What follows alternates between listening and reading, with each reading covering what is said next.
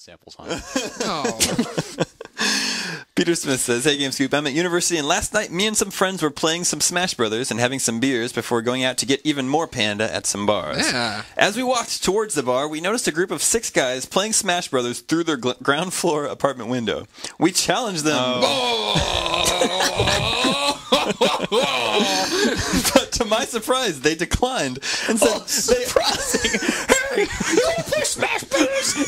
Hey, how about you get away from my apartment? Get the hell out of my window, you weirdo! I'm going to call the cops in about 5 minutes. I know. Bunch of drunk dudes screaming about Smash Brothers at me.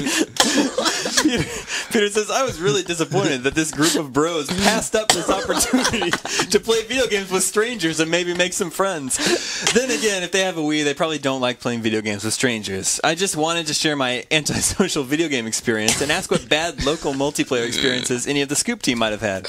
No way, dude. If I was at home playing games with my friends and some idiots yelling in my window, hey, Kick your ass! get the hell out of my window. Give me Game & Watch and it's on! What are you playing, Halo Wars? Shut the blinds. What's your problem, man? What's the little flake? Let me in! Not gonna take anything! What a weirdo. Yeah, they're antisocial. Okay.